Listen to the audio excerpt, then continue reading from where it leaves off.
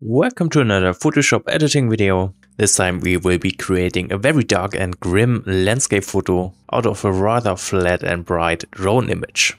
Most of the editing will be happening in the Camera Raw editor, while I will be finishing this shot in Photoshop. And if you want to follow along, you can find the raw file in the description of the video.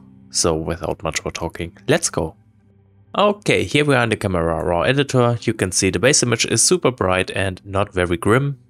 We want to change that. First off, let me switch the profile to Adobe Standard just to get a more flat image, and thus I have more control over the contrast myself. Now in the basic tab I do want to adjust the white balance. I do want to give this whole image a colder look, so I'm going to drop the temperature just a little bit. Maybe like this. Then next up we can simply drop the exposure and already make this image a lot darker. I'm going to drop it quite a bit. Here it's important for me to have all the details in the sky, so that's a good spot right here. Then next up I do want to drop the highlights as well. This helps making the shot even darker, and also it will help to preserve details in the sky.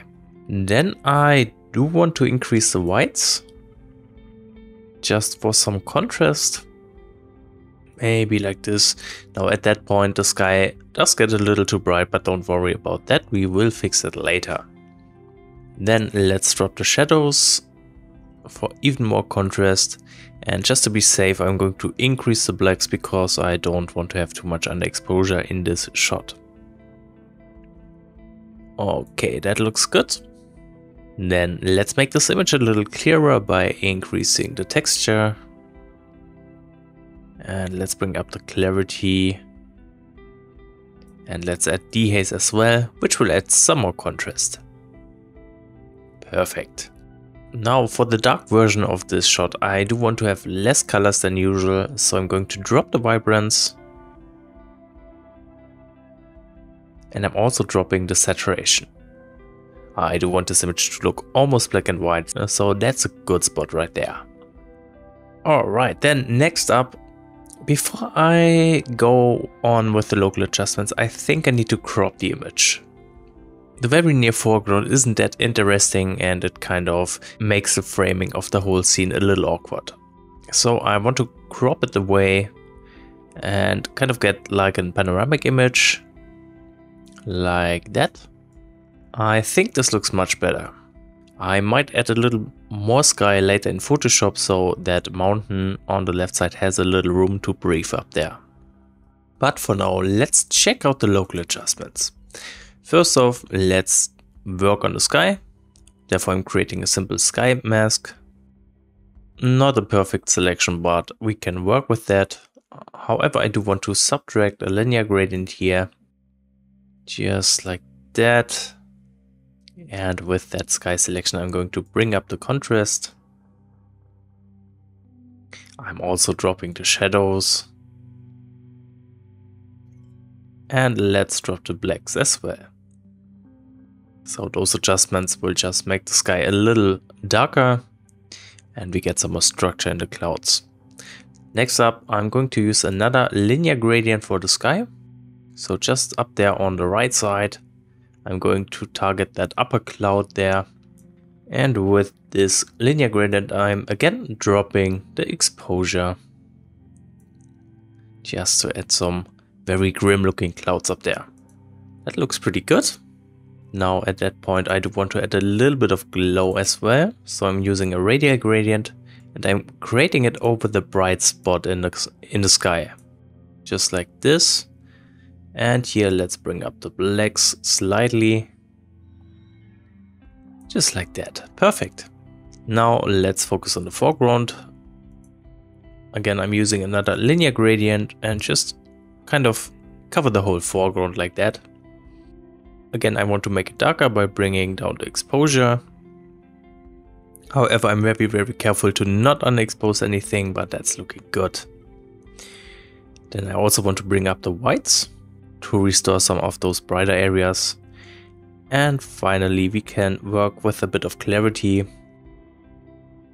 just to give the foreground some more structure. Perfect. And then there is one last mask I want to apply, and that is to make those to make the snowy areas on the mountains a little brighter. Therefore, let's create a color range mask, and I'm just clicking in this area which I want to brighten up. Of course, now we have the sky selected as well, so let's just say subtract and say select the sky. I guess we need to use the brush to further subtract a few areas right here. Just roughly painting along those edges of the mountains and the foreground. I could even refine the color range mask to further target the snowy areas, just like that. Okay, and in here I'm simply going to boost the whites, like that. And due to this change, we do have a slight blue color cast in the snow, which I don't want for this image. So I'm going down to the saturation slider and just bring it down. Alright, that looks really cool already. And that's it for the local adjustments. Then let's continue doing a little bit of color grading, but that only means I'm going into the color grading tab, and here I just want to change the midtones. For that I'm going to apply a blue hue, maybe like that, and just a very little saturation. Alright, that looks great. Finally, let's head into the effects tab and also apply some vignetting. Just like that. Perfect. Of course, we can also sharpen this image, and as always, I'm going to drop the radius, increase the detail, apply some masking, so only the important areas are getting sharpened, just like that. Now add some sharpening. Done, and that's it for the raw adjustments. Now let's open it up in Photoshop to finish this image. First off, there are a few things I want to remove, so I'm using the spot healing brush, and I just want to clean up the foreground a little bit. Okay, that's looking much better. Now, as I said, I want to add a little more sky to the top of the image. Therefore, I'm using the move tool first, so I'm pressing V, and I just drag it down slightly, just like that. Then I'm pressing M to pick up the selection tool and just create a rough selection right here. Hit Shift F5, select Content Aware, and hit OK. The Content Aware fill did a pretty good job right here. I still think I might need to move the image around a little bit, because I don't want to lose too much of the road down there. But I think that's looking pretty good this way. So at this point, I'm pretty much done with the post-processing, but I think I do want to check out the Nik Collection plugin just to be safe. In here, I do want to give the Pro Contrast filter a try, just adding some more contrast, as well as some dynamic contrast maybe. Actually, no, let's not use dynamic contrast. Alright, I think that's looking better, so let's just go with this. And before I start to overdo it, I'm going to stop at this point. So here we have the finished image. I hope this video was helpful and interesting. Of course, if you have any questions left, feel free to ask in the comments, and thank you very much for watching this video.